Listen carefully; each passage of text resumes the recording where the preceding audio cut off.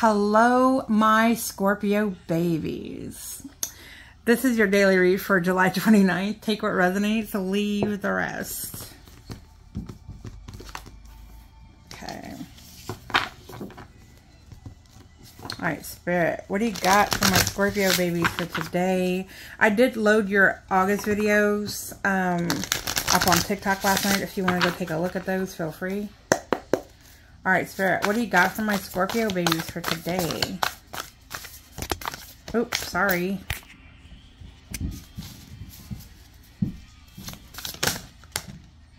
We have the Tower. We also have the Three of Wands. Your tower fell.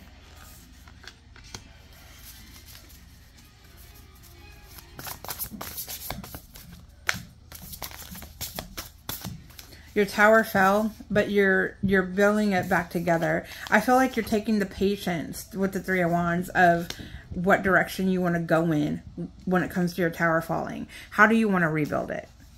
With the King of Cups, I feel like that you're taking a lot of love and care with how you want to rebuild your tower.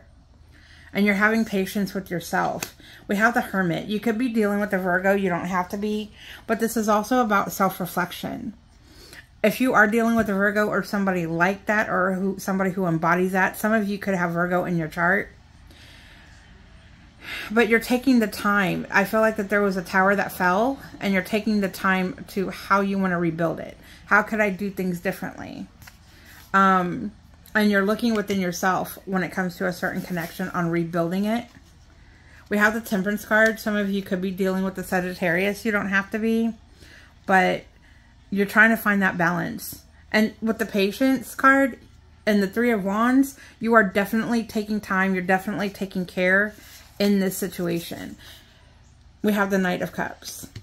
There could have been an apology that came in, or you could be apologizing to somebody else for a certain way that you acted, or something that you feel like that you did wrong. But this is also about, like, when it comes to that rebuilding stage, it's like, how are we going to rebuild this? I feel like that you have a loving nature towards this person. I'm not going to say it's full-fledged love, but I think that you see the potential in it. And so you're wanting to, let's see where it goes, but let me put more work into it. Let me invest a little bit more time and heart into it. The King of Cups, I feel like that is you coming out all day long. You know, you're like, how can I nurture this? How can I lovingly address this?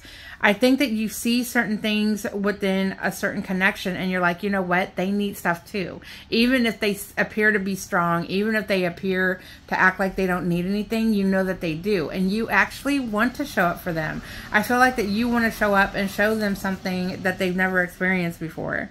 We do have the Page of Swords. You're studying them.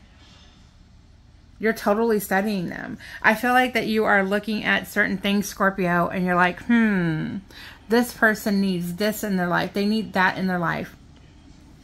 Let me show them that I can actually be that. Like, let me show them the support that they've never had.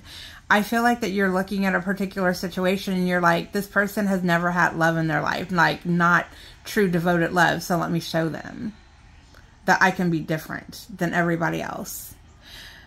Keep in mind, when you do that, make sure you're not losing yourself. Don't get so wrapped up into a role play when you really just need to be showing your authentic self.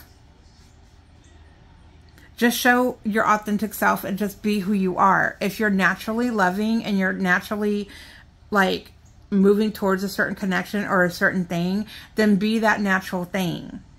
Okay? If it comes natural for you, then definitely live it out. But do not do a role play.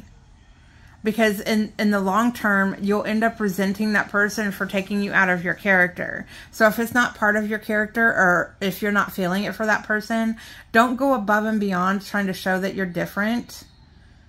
Because if this person starts relying on something that is like a falsehood, then that could be more detrimental than anything. But if you're legitimately feeling it, then by all means, go for it. But I feel like that you are studying somebody, and you're doing it kind of behind the scenes. You're like, I'm seeing how this person ticks. All right, Spirit, what energies is around my Scorpio babies?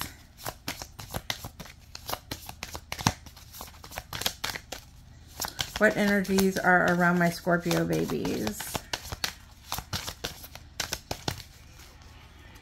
All right, we have, oh, both these. We have Aquarius, we have Aries, we have Virgo, we have Scorpio. Bottom deck energy is Sagittarius. So that's what I have for you today, Scorpio. I'm sending you all kinds of love, light, healing, and protection. Have a great day, and I will talk to you soon.